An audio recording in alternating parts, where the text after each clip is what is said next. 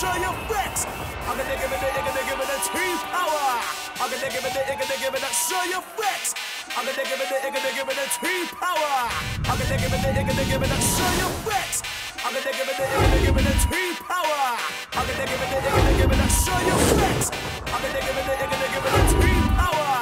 I'm gonna give it the show you flex. I'm gonna give it the I'm gonna give it the show you flex. I'm gonna give it the T-power. I'm gonna give it the T-power. I'm gonna give it the show you flex. I'm gonna give it the T-power. I'm gonna give it the show you flex. I'm gonna give it the T-power.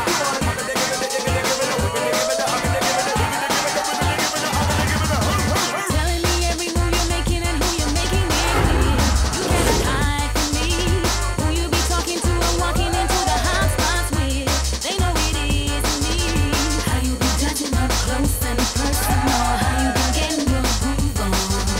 Dreading the day I see you up in the action, up in the mix. That's when you gonna see me switch.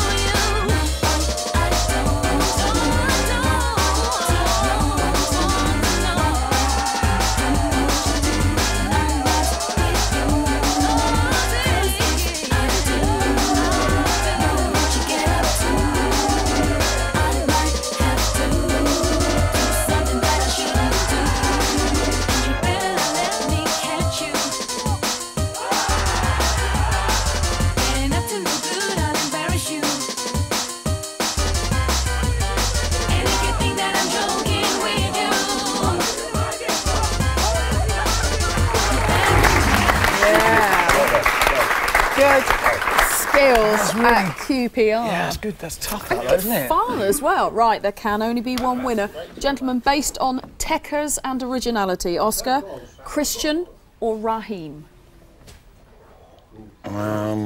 Raheem.